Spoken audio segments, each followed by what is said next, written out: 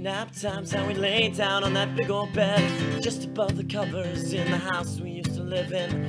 You'd been at work all day and so you were tired. You never really noticed when I'd slip down to the floor, with tiny feet unsure, steadied by the carpet fibers between my toes. I'd stumble for the door, peek my head and then go.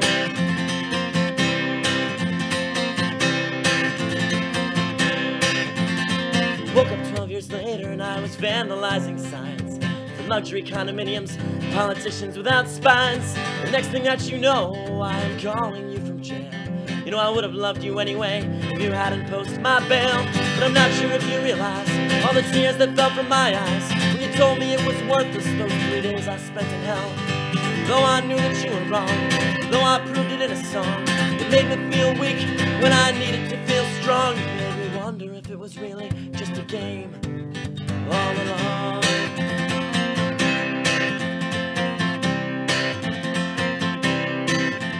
And I know it would make you happy if I just focus on my degree, put down my guitar and give up anarchy, come home every summer, play the way other kids play, be happy getting drunk each night, waiting tables every day.